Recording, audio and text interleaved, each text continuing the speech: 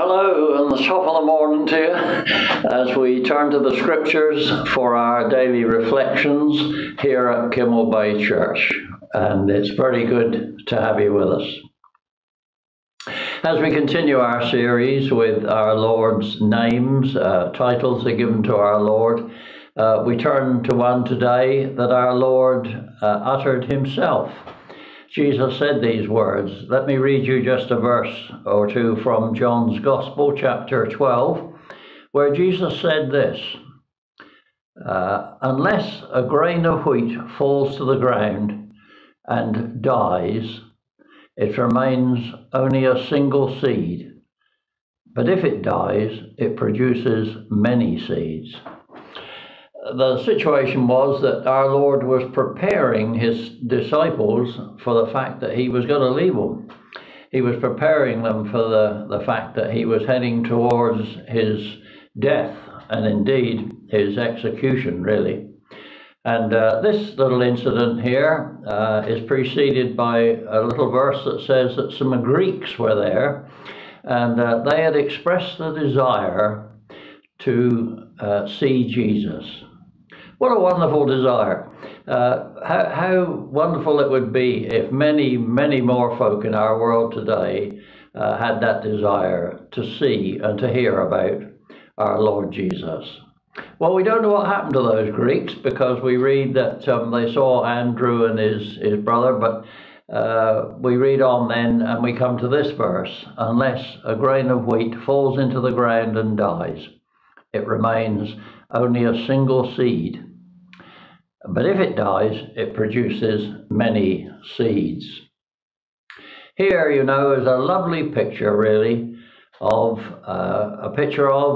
in order to meet the need of rescue from sin, if you like, and a lost future in an eternity separated from God, how it was necessary for the blessed Lord Jesus to leave his lovely home in heaven and to come to this earth and to take on human flesh, take on the human form, and not only that, but to live his 33 odd years here on the dusty lanes of that land by the Mediterranean, to go to this terrible death, this sacrificial death, this payment for your sin and for mine, and then to return to heaven by and by, which is wonderful, of course. He took on human form for you and for me. To put it another way, for him, if you like a grain of wheat, he fell into the ground, as it were. He fell into our earthly scene, and we can quote this illustration here that Jesus makes.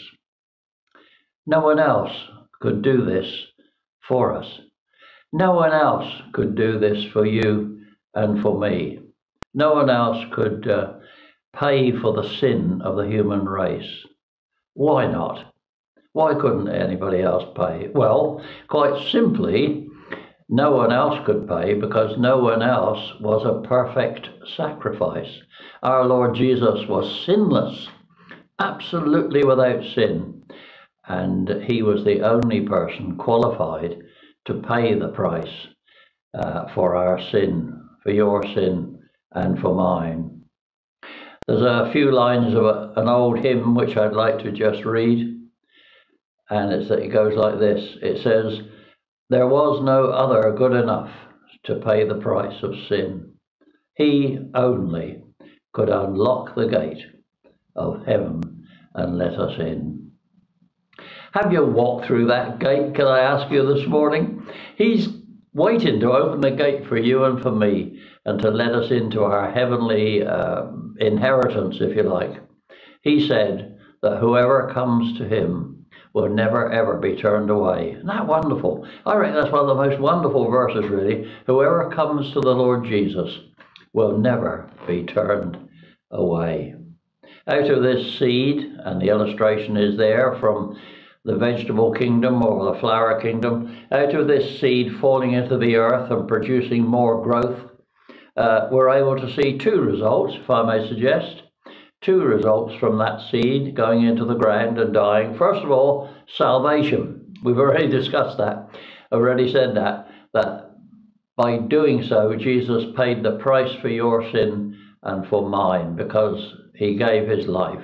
He died to make us fit for heaven if we're prepared to come on his terms. Secondly, it's not just salvation, but we must consider the fact that falling into that dying situation produces service.